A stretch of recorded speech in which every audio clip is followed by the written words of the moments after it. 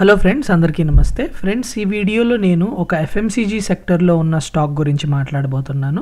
So మార్కెట్స్లో మనం చూస్తున్నాము, ఆపర్చునిటీస్ అనేవి వస్తున్నాయి. కరెక్షన్ అనేది బ్రాడర్ మార్కెట్స్లో కూడా, ఇంక్లూడింగ్ నిఫ్టీ అండ్ త్రూఅవుట్ సెక్టర్స్లో కూడా కొన్ని మనకి స్టాక్స్లో కరెక్షన్ అనేది చూస్తున్నాము. సో జనరలీ మనకి మార్కెట్స్ కొద్దిగా కరెక్ట్ అయ్యేటప్పుడు మనకి FMCG సెక్టర్ అనేది ఫేవరబుల్గా ఉంటుంది. బట్ FMCG సెక్టర్ కూడా అంతగా బెటర్గా పర్ఫామ్ చేయట్లేదు. ద వేరియస్ రీజన్స్ ఉండొచ్చు. మేబీ హయ్యర్ వాల్యుయేషన్ కావచ్చు, లేకపోతే రియలైజేషన్స్ కావచ్చు. ఓకే, సో ఇలాగా సమ్ హెడ్విండ్స్ అనేవి ఉండొచ్చు. సో బట్ ఈ సెక్టర్లో ఒక స్టాక్ గురించి నేను ఇవాళ మీతో డిస్కస్ చేస్తాను. సో డెఫినెట్లీ ఇది ఫండమెంటల్గా కూడా ఒక పోర్ట్ఫోలియోలో ఉండాల్సిన స్టాక్. బట్ ఇక్కడ నేను టెక్నికల్స్ పైన ఎక్కువ ఫోకస్ చేస్తాను. సో ఇవాళ మనం డిస్కస్ చేసే స్టాక్ వచ్చేసి Varun beverages limited. So Pepsi యొక్క బాటిల్ మ్యానుఫ్యాక్చరింగ్ ఈ కంపెనీ మెయిన్. ఓకే, సో మీరు ఏదైతే ట్రెడిషనల్ మెట్రిక్స్ ఉన్నాయో, పిఈ కానివ్వండి, ఇటువంటి టైప్ ఆఫ్ వాల్యుయేషన్ చూస్తే డెఫినెట్లీ స్టాక్ ఎక్స్పెన్సివ్గా ఉంటుంది. బట్ ఫండమెంటల్ సైడ్ నేను డిస్కస్ చేయట్లేదు. బట్ ఎస్టర్డే నేను నిన్న ఒక వీడియో చేయటం జరిగింది. So which is Gujarat ఫ్లోరో chemicals. Okay, so GFL. So ఈ స్టాక్ కంప్లీట్గా ఫండమెంటల్ అనాలిసిస్ నేను డిస్కస్ చేయటం జరిగింది. అండ్ ఈ స్టాక్ పైన చాలామంది కూడా మంచి కామెంట్స్ చేయటం జరిగింది. సో ఒకవేళ మీరు ఇంకా ఆ స్టాక్ని చెక్ చేయకపోతే ఈ వీడియోని తప్పకుండా చూడండి. అండ్ అందులో నేను కంప్లీట్గా ఆ కంపెనీ యొక్క బిజినెస్ అనాలిసిస్ చేయటం జరిగింది.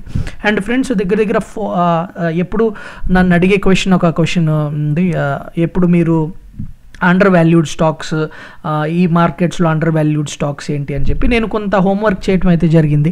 5-6 స్టాక్స్ అయితే ఇప్పటి వరకు అండర్ వాల్యూడ్, అంటే గ్రోత్ ప్రాస్పెక్ట్స్ బాగుండి, అలాగే మనకి ఇంకా ఎక్కువ ఫ్యూచర్ పొటెన్షియల్ ఉండి అండర్ వాల్యూడ్గా ఉన్న స్టాక్స్ 5-6 స్టాక్స్ నాకు దొరకటం జరిగింది.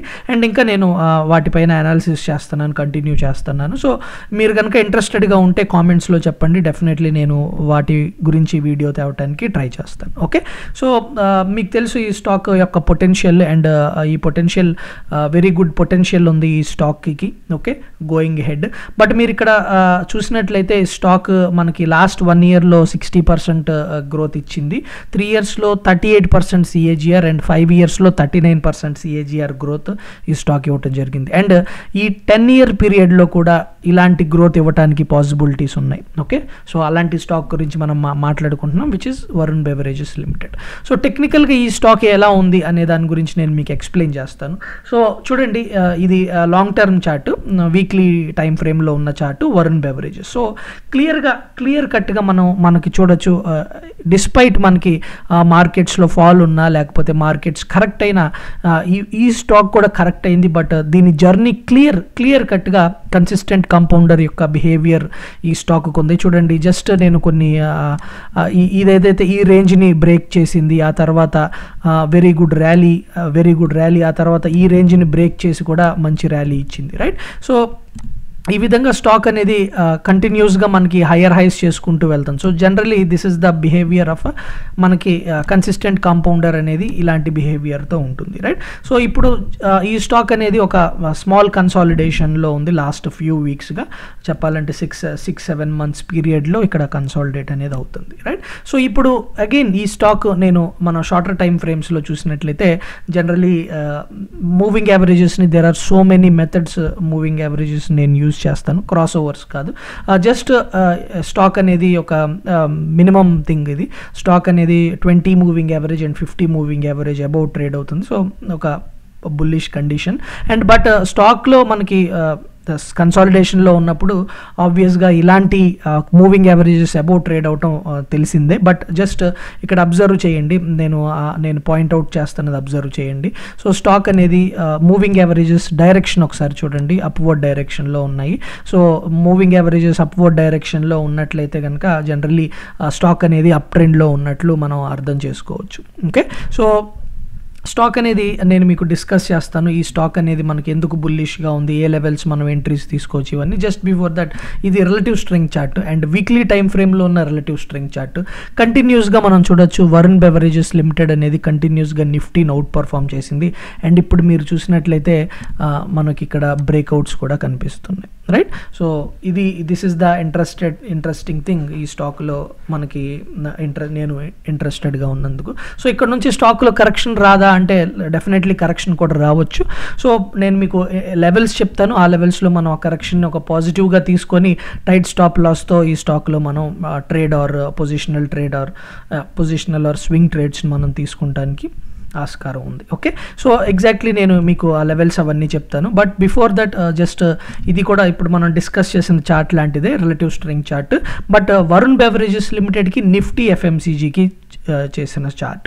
సో ఈ చార్ట్ క్లియర్గా మనకి డామినేట్ చేస్తుంది ఫ్రమ్ వెరీ లాంగ్ టైమ్, ఈ పీరియడ్ నుంచి, రైట్. సో ఇది 2020. సో 2020 నుంచి కూడా Varun beverages limited Nifty ఎఫ్ఎంసీజీని out perform చేసింది.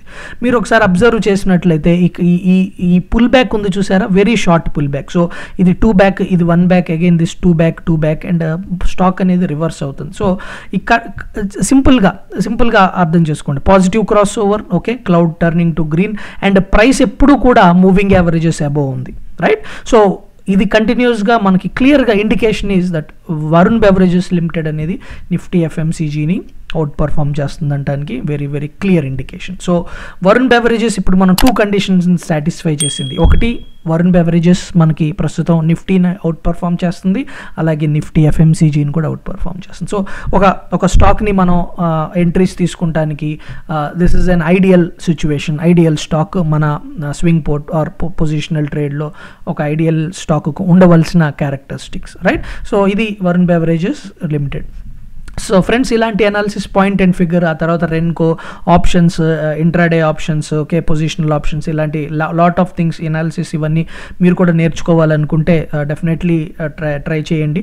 10th February నేను 9th batch of technical analysis course start చేస్తున్నాను. సో లాస్ట్ బ్యాచ్ నేను లాస్ట్ జూన్ జూలైలో స్టార్ట్ చేశాను. After 8 months, close to 8 months తర్వాత నేను 9th బ్యాచ్ స్టార్ట్ చేస్తున్నాను.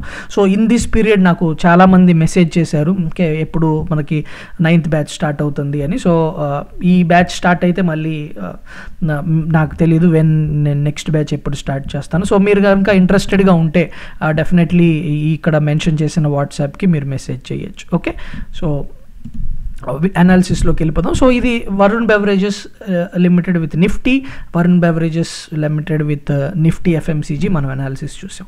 ఇప్పుడు అగైన్ ద సేమ్ చార్ట్ నేను మీకు point and ఫిగర్లో Varun beverages and Nifty 15 చూపిస్తున్నాను. క్లియర్గా ఏదైతే మనం ఇక్కడ సమ్ కన్సాలిడేషన్ చూసామో ఆ కన్సాలిడేషన్ అబోవ్ మనం ట్రేడ్ అవుతున్నాం. ఓకే, సో ఇక్కడ నుంచి చూడండి, column of oh is pull back అనమాట. సో కాలమ్ ఆఫ్ ఓ అనేది హయ్యర్ వెళ్తూనే ఉంది, రైట్, అంటే హయ్యర్ లోస్, రైట్ అండి. So higher lows is a bullish condition and ఈ ప్రీవియస్ లో ఏదైతే ఉందో ఆ లో అబోవ్ మనం ట్రేడ్ అవుతున్నాం అండ్ అగైన్ ఈ ప్రీవియస్ హై ఏదైతే ఉందో ఆ హై అబోవ్ మనం ట్రేడ్ అవుతున్నాం. సో ఐడియల్ కండిషన్స్ మనకి గుడ్. సో ఇప్పుడు నేను మీకు లెవెల్స్ని ఇంట్రడ్యూస్ చేస్తాను. బట్ ఈ 2 types ఆఫ్ ట్రేడ్స్ ఇక్కడ మనం తీసుకోవచ్చు, swing and positional. So swing trade కనుక మీరు తీసుకోవాలి అనుకుంటే సో 900 లెవెల్స్, ఓకే, ఆల్రెడీ మనకి ఇవాళ 945 లెవెల్స్లో ఉన్నాం మనం. సో 950 స్టాక్ కనుక 950 లెవెల్స్ వెళ్తే కనుక డెఫినెట్లీ మనం ఎంట్రీస్ తీసుకోవచ్చు. 950 నుంచి 960 వరకు మనం ఎంట్రీస్ తీసుకోవచ్చు.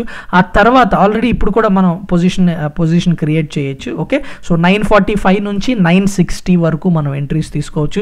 ఆ తర్వాత మీరు ఈ ప్రీవియస్ హై క్రాస్ అయిన తర్వాత అంటే దగ్గర 1000 అబోవ్ వెళ్ళినప్పుడు మీరు పొజిషన్స్ని ఇంక్రీజ్ చేసుకోండి. సో ప్రస్తుతానికి స్టాప్ లాస్ వచ్చేసి 895 పెట్టుకోండి. ఓకే, సో 895 మనకి స్టాప్ లాస్, అలాగే 940 నుంచి 960 వరకు ఎంట్రీస్. అగైన్ స్టాక్ మనకి 1010 అబోవ్ వెళ్ళినప్పుడు మళ్ళీ మీరు మీ యొక్క పొజిషన్స్ని ఇంక్రీజ్ చేసుకోండి. సో ఇదైతే స్వింగ్. సో లేదు నేను కొద్దిగా లాంగర్ టైం వరకు నేను కొంచెం లాంగర్ హోల్డ్ చేస్తాను అనుకుంటే కనుక డెఫినెట్లీ మీరు stop loss 855, okay, 855 stop loss పెట్టుకొని కరెంట్ లెవెల్స్లో ఎంట్రీస్ తీసుకోవచ్చు.